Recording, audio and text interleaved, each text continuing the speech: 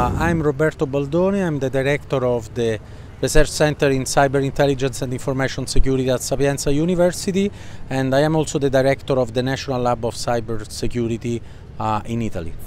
The threat that are facing small medium enterprise on the internet is actually now quite rising. Why? Because you have an avalanche of malware, especially ransomware at the moment, that are attacking these kind of companies.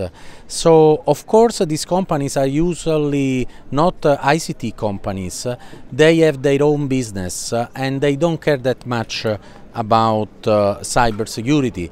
The problem is that they have assets that are their computers, their networks, and of course they have to care about this kind of attack, because probably their products, services or methodologies are, let's say, stored inside their information systems. So this is why they could be attacked, and there could be a data breach where all their ideas, patents, information, critical asset can be move away and copied in some other part of the world. So actually what can happen is that the know-how that they probably for them took years to put inside their products, it could be lose in a few milliseconds. So this is why cybersecurity has to be a main asset for them. They have to realize at the end of the day that this is one of the most important things for the economy of the future. I think that the most comprehensive initiative that we have at the moment is the contractual public-private partnership.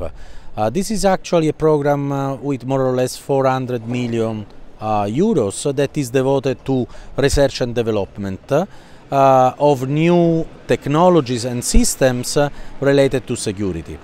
Of course, this is also accompanied by other actions that are inside several different Directorate General, like DG Connect, DG Home, and each one of these DG has its own let's say, program on cybersecurity. So actually I would say that cybersecurity is really at the center of thinking of European Parliament and European government at the moment.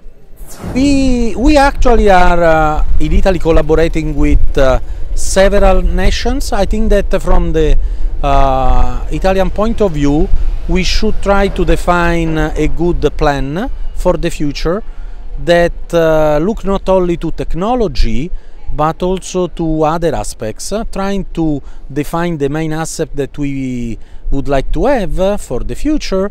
For example, the framework, the national framework of cybersecurity is definitely one of these assets, and we should try to encourage the, let's say, the culture of building things that can create value for the future, rather than buy technology that at the end of maybe 2 years it will be hacked without too much trouble.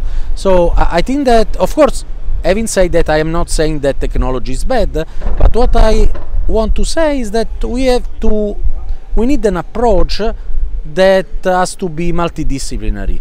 Technology on one side, and other sides that can be more organizational, legal, psychological.